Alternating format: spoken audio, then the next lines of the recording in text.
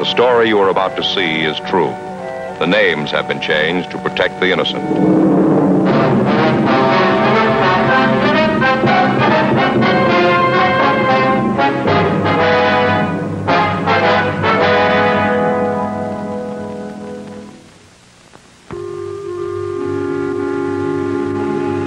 This is the city. Los Angeles, California. I work here. I'm a cop. It was December 31st, New Year's Eve. It was cold in Los Angeles. We were working the night watch out of homicide, special duty. My partner's Frank Smith. The boss is Captain Warman. My name's Friday. It was New Year's Eve. All available men were ordered to be on duty. It was a big night for some of the people.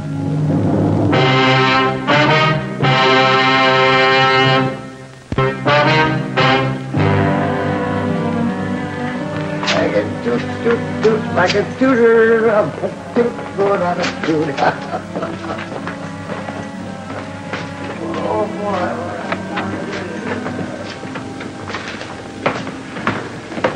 Joe, how's it going? Oh, hi, Jack. Pretty busy. How's it outside? Cold. Not enough to keep people at home, though. Rough night, huh? Looks like a wild one. Been keeping the complaint board busy. Seems bigger than last New Year's. You're on with Frank and me tonight, is that right? Mm-hmm. Thought I was going to have it off. Wife had a little house party planned and everything. That's too bad. Maybe next time, huh? That's what I said last New Year's. Where's Frank? Just passed him down the hall a minute ago. Said he'd be right back. Yeah. Anything in the book? Oh, I almost forgot. Lloyd Hopper called. He's having a little party out at his house. He wants us to drop around when we get off. Said he'd call us back. Hi, I just tagged by communications. Switchboard's lit up like a Christmas tree. They're sure doing a lot of business. Yeah, Joe was telling me. Just like last year, they're sure starting off strong. Yeah, 415s, 4127s. Calls coming in by the dozen. You know, I'd like to see it just once. People celebrating New Year's without tearing up half the town. I'll get it. Homicide, McCready. Oh, yeah, Lloyd. Uh-huh. Joe just mentioned it. Well, we'll try and make it. We know how things are tonight. Yeah, okay. Thank you. Lloyd Hopper on his way home. Says he sure hopes we can make it if we get off early. Not much chance of that. Yeah. I guess you can't tell. We might get a break. I don't know. Crowds are starting in pretty early. Good chance they'll break and go home right after midnight. That should get us off early. Yeah. That was the idea last year, wasn't it, Frank? Yeah. What time did you get off? 6 a.m. It's just like I told you. He threw the bottle right at me. He threw it right at my face. I thought he was going to hit me over the head.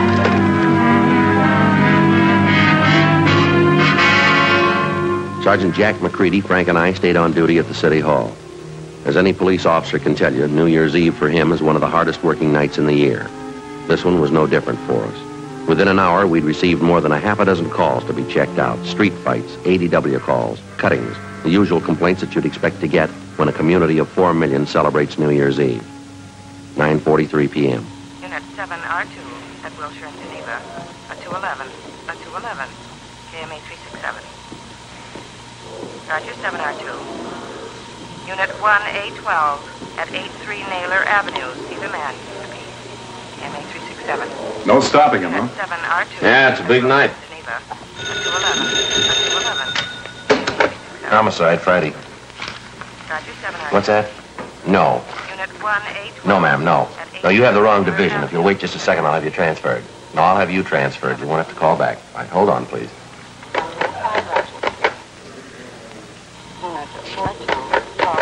Hello. Would you give this call to 2511, please? Yes, that's right. Robbery. Thank you. Attention, all units. All units in the vicinity at East Main and Darwin. An officer needs help. Code 2. Sounds like somebody's got trouble, huh? Yeah. All units in the vicinity at East Main and Darwin. An officer needs help. Code 2. KMA 367. I feel for those guys. We were on that detail last year, you know.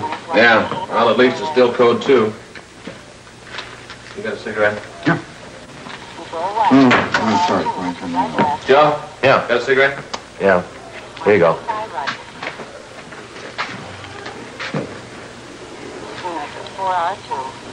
You got a match? Yeah. Homicide, Friday. No, Mac, he's not here now. No. No, I don't have any. No, I'll have him come right over, though, as soon as he does get in. Joe? Right. Yeah, just a second. Right, Mac. Got a Mac? Well, you guys haven't got anything, have you? All units on frequency 1, stand by. All units on frequency 1, stand by. All units and 1A1. Attention, all units. All units. The call to East Main and Darwin is now a shooting. 1A1 handle. Code 3. It's us. All units and 1A1. Attention, all units. All units. Call to East Main and Darwin is now a shooting.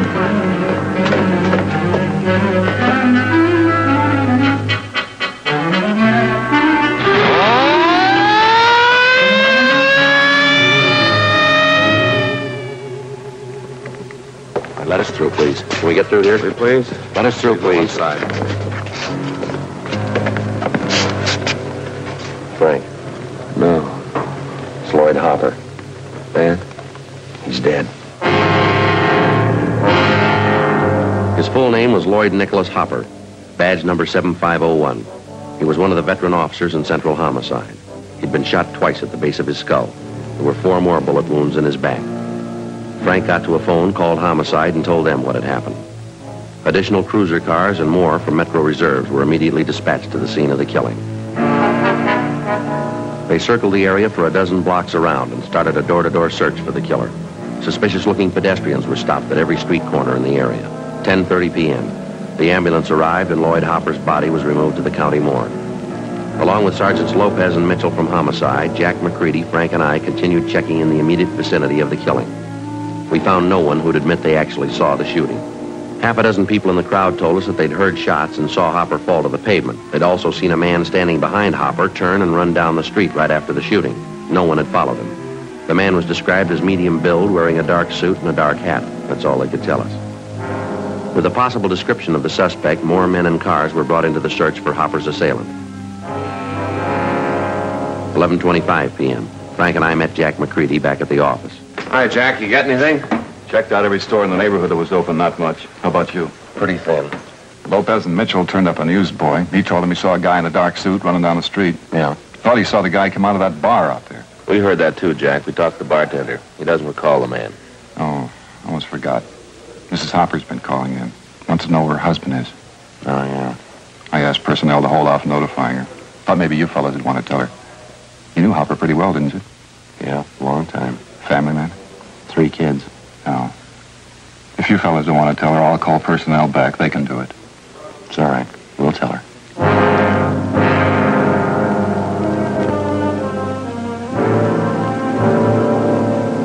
Frank and I got in the car and headed out for the home of the slain officer, Lloyd Hopper. The house was on Ralston Avenue, a few blocks from where Frank lived. We parked the car and went up to the front door. The lights were burning in the living room. Lousy job. What? I say it's a lousy job. Well, somebody's got to do it. Yeah.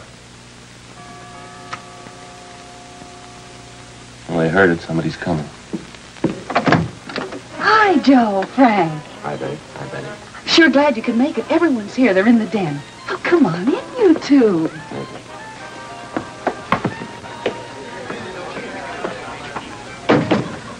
I'm still waiting for that wandering husband of mine. If he's not here by midnight, he's going to be in the doghouse for sure. Here, can I take your hats? No, thanks, Betty. We'd like to talk to you. Well, what's the matter? Can't you stay long? Not too long, no. Oh, that's too bad. Here, can I get you something? No, thanks, nothing. Have either one of you seen Lloyd? That's what we wanted to talk to you about, Betty. What? Would you like to sit down? What is it, Joe? Tell me. Well, he had an accident. Where is he? I want to see him. How bad an accident? Pretty bad. I want to go see him, Joe. He's hurt. I want to see him. Couldn't be that bad.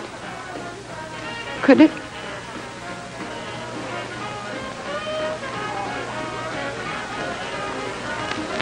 Yeah. Please, Joe. Please, not Dad. Tell me, Joe, please. I'm sorry. Thank God.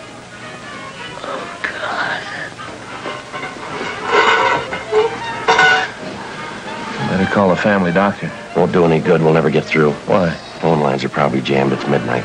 Oh, yeah. Happy New Year.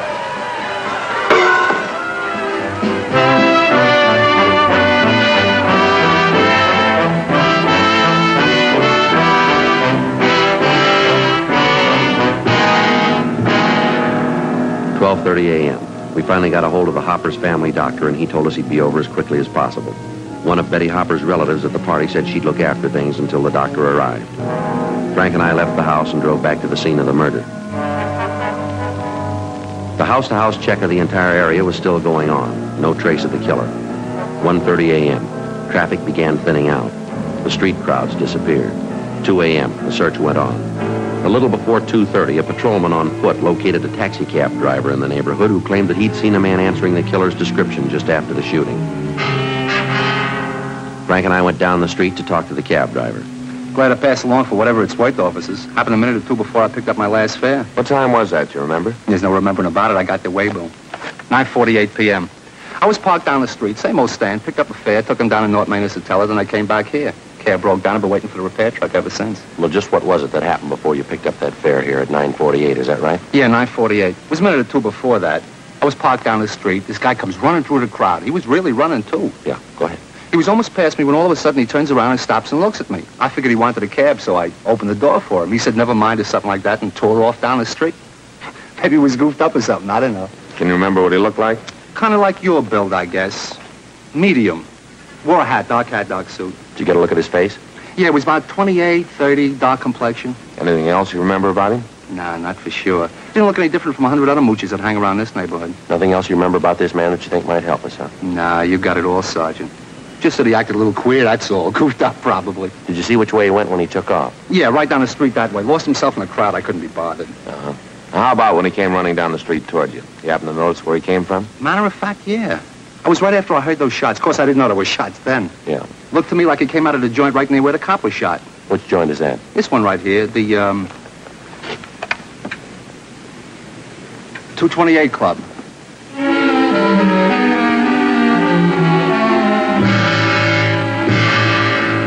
It wasn't much, but it was the only lead we had to go on. 7 persons in the vicinity at the time of the shooting had volunteered the information that the killer had been a recent customer at the 228 Club, the neighborhood tavern. The owner and bartender of the club, a Ralph Stevens, had been questioned twice that night by different officers. And he twice denied that there was any possibility that the killer could have been a patron at his bar. Stevens' denials didn't make any more sense than the killing itself. We made arrangements to have the cab driver we interviewed come to the city hall to check through our mug books for the suspect. By 10 a.m. the next morning, the body of the slain homicide officer Lloyd Hopper had been posted. 4 bullets were taken from his back, 2 from the base of his skull. Sergeant Udy ran the slugs through ballistics, where they were identified as having been fired from a .45 caliber Colt automatic. 11:12 a.m.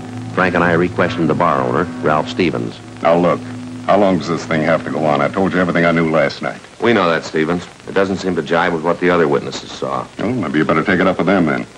I don't know anything about it. How come you're so sure the man we want wasn't in your place last night?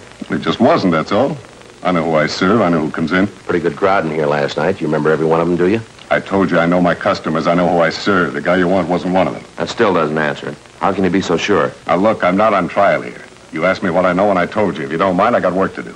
We got some work to do ourselves now. We'd appreciate it if you'd cooperate with us. All right, if you want to know the truth, you're not good for my business here. Cops never are. Coming around asking questions, customers don't like it. It's no good for business, no good at all. Now, look, an officer was killed last night right outside your front door. Half a dozen people say the guy who did it was in here drinking. I run this place. It's mine. I say the man wasn't in here. Still like to know how you're so sure. I'm getting a little tired of this. I don't have an office down at the city hall to lounge around in. I've got work to do. How about leaving, huh? Maybe it's about time you get this straight, mister. This one's about a killing. It happens to be our job to check it out. Now, if you don't want to talk here, we can make it downtown. I hope you don't think you're scaring me. I've owned bars before. I've had it out with cops like you. You're not scaring me a bit. Nobody's trying to scare you. We want a few straight answers, that's all. You mind leaving? I got work to do. I told you that before. All right, suppose you get your coat. We'll talk downtown. Not before I call my lawyer. Go ahead and call him.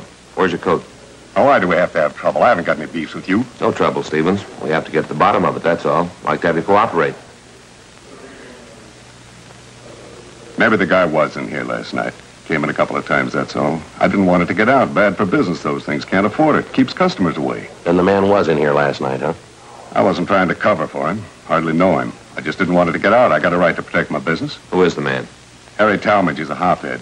If he did it, it probably wasn't his fault. How do you mean that? He was hyped up last night. Uses heroin.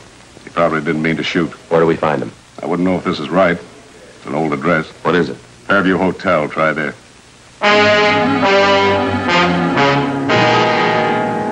We got in touch with Sergeants McCready and Lopez from Homicide. They drove downtown to check at the Fairview Hotel for the suspect. 11:58 a.m. Jack McCready called us back. Yeah, Jack. Mm-hmm. Yeah, that's right. The Fairview Hotel on South Grand. Yeah, huh? What do you have to say? Yeah. Oh. Yeah, well, that's the way it goes. Right. Okay, Jack. Yeah, no, we'll check you later. Right. Bye. How about it? When we checked out the hotel, we talked to the desk clerk. Talmadge there? He was. Yeah. Checked out 2 months ago, no leads.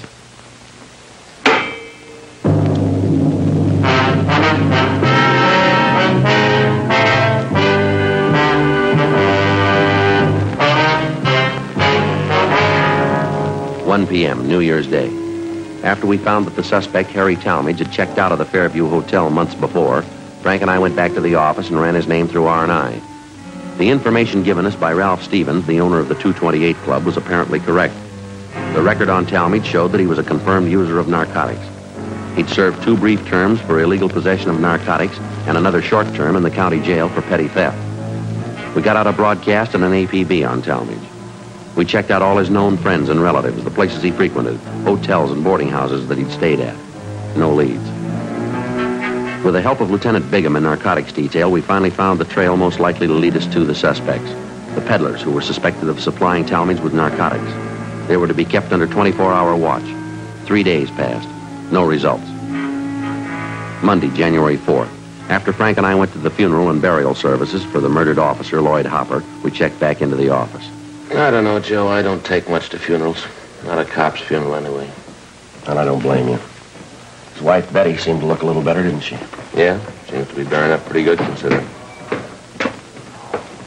Frank, Joe. Hi, Jack. Hello, Jack. That young fellow you told me about, he phoned me, Frank. Is that right? Did you give him the information? Yeah. He wanted to know all about taking the police department examination. Who's that? Oh, one of the neighborhood boys. Nice kid. Wants to get on the force. I told him to apply at room 5, City Hall, any weekday. He could make out his application then. That it? Fine, Jack, thanks. They got the recruiting campaign going now, huh? Yeah, I guess so, Joe. Taking applications from all over the country. I got it. Homicide, Friday. Oh, yeah. Mm-hmm. Now, just a second. Yeah, go ahead. Uh-huh. Donaldson, huh? Donaldson? Yeah, huh? I got it. Okay, fine. Yeah, thanks.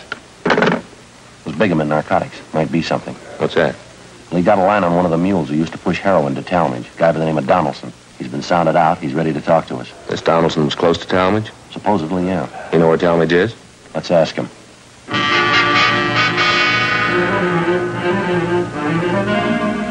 Frank and I left the office and drove to the address on South Alameda where Donaldson, a friend of the murder suspect, was supposed to be staying.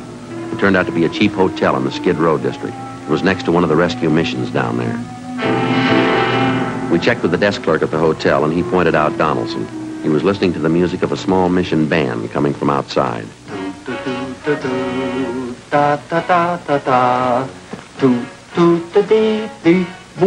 Excuse me.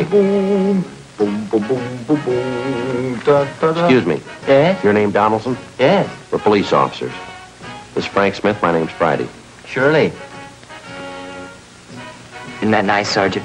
Music from the mission. Sure do like it. I even go over and listen to the sermons. Do me a lot of good, especially the drum. I understand you're not pushing junk anymore, Donaldson, that right? Call me Biggs. Name's really John, but everybody calls me Biggs. No, I hadn't been pushing junk, not for months, all through with it. When's the last time you saw Harry Talmadge? A couple of weeks ago. I'm not much of a Harry anymore. Like I say, I've been spending a lot of time at the mission. Hearing the sermons changes the way a fella does things, you know. Reason I moved in here close. Yeah. A man's got to turn good sometime during his life. I figure it's time I start living by the word. Hey, that's nice music, isn't it? Yeah. Do you have any idea where we might find Talmadge now? I might have a few ideas on it. I don't know. Say, I guess neither one of you fellas use snuff. No. No, thanks. Don't bother you, does it? I know the last boarding house Harry stayed at, if that'll help any. Place out on 12th Street. I can give you the address. Is he still there, do you know? Don't think he is, no. Matter of fact, I'm sure he's not.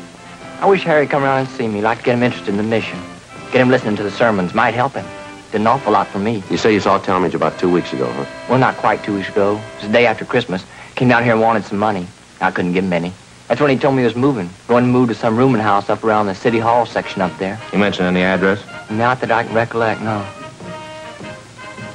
Sure is nice music, isn't it? How about some of his other friends, Biggs? Think they might be able to help us? Or Duke might help you. Harry and Duke are still great friends. Duke sees him more than I do. Where do we find this Duke? You know the Penny Arcade down on South Main? Right down from the train depot there? Yeah. That's where Duke works. He's a janitor there. I've been trying to get Duke to come to some of the mission meetings, too. He sure could stand it, old Duke. Well, thanks very much, Biggs. Not at all, Sergeant. Always glad to help out. Look at that now. All out of snuff. Say, you couldn't see your way clear, could you? Yeah. Here you go, Biggs. Oh, that's sure Christian of you, officer. I'll handle this just like a personal loan. That's all right, Biggs. Don't say anything about us talking to you, will you? Not to anyone. No, sir, I won't. You can trust me. Say, when you see Harry, you give him a message, huh? Yeah, what's that? You tell him to come and see me. I want him to show up at the meetings, hear the sermons. Could change everything, Sergeant. Could give him a new life, a new soul. Think of that. A brand new soul for Harry. Yeah, he could use one.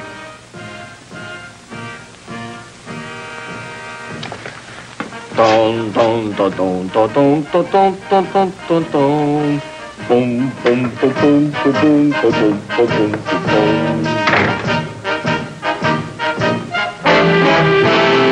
3 p.m. Monday, January 4th. We drove down to the Penny Arcade on South Main. Harry Talmadge's friend Duke wasn't there. The manager of the place gave us his home address, and we left to check it out. Duke wasn't at his home either. We staked out the place for the rest of the afternoon, but he failed to show. At 8:30 that night, officers from Homicide came out to relieve us. Frank and I stopped for dinner, then we went back to the office. 10:05 p.m. You want to grab that, Joe? Got it. Homicide, Friday. Yeah. Oh, he did, huh? When? Uh-huh. Did he say anything? Yeah. All right, wait a minute. Okay, go ahead. 1727. It's west. Right, I got it. Apartment 3. Okay. Right. Okay, right away. Anything? Duke just came home. They talked to him. They get anything? Talmadge's address. Yeah. Duke says he's there now.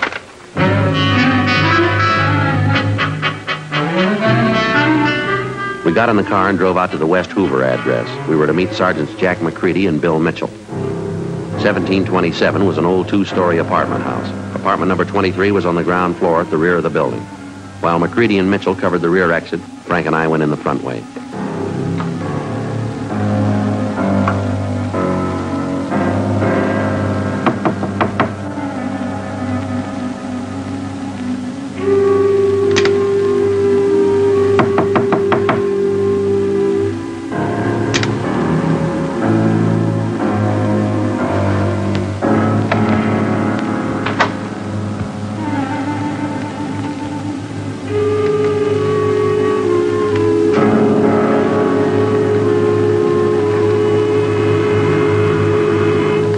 Move, cop. I'm going to kill you. Come on, here. Come on, get up. You yellow cop, get your hand down.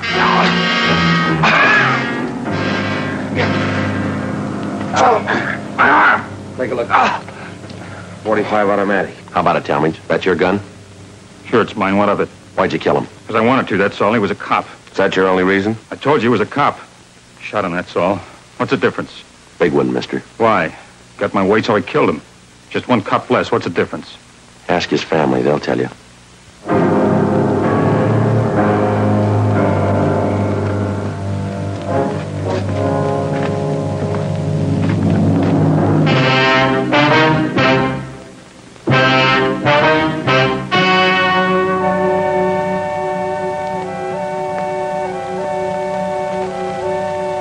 On March 26th, trial was held in Department 92, Superior Court of the State of California, in and for the County of Los Angeles. In a moment, the results of that trial. The suspect was tried and convicted of manslaughter, which is punishable by imprisonment in the state penitentiary for a period not to exceed 10 years.